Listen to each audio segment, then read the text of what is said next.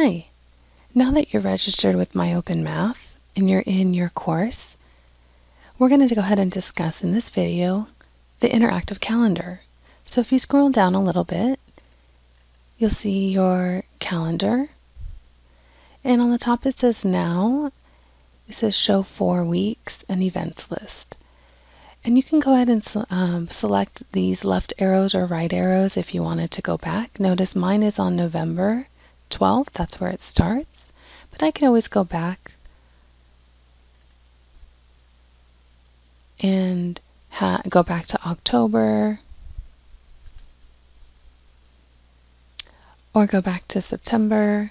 And all the assignments in the calendar are usually posted with gray being their past due, or in color,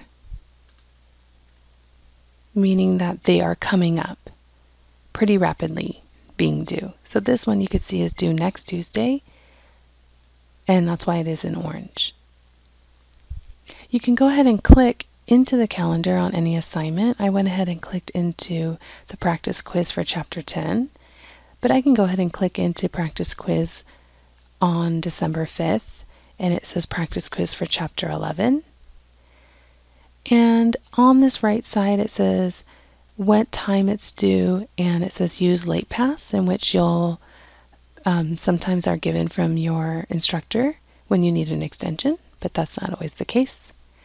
You also have a nice button up here that states calendar, and you can feel free to go ahead and click that. And then if you wanted to expand it to say 10 weeks and click back, you could see for 10 weeks.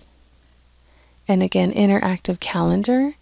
And let's say you wanted to start working on practice quiz for Chapter 10.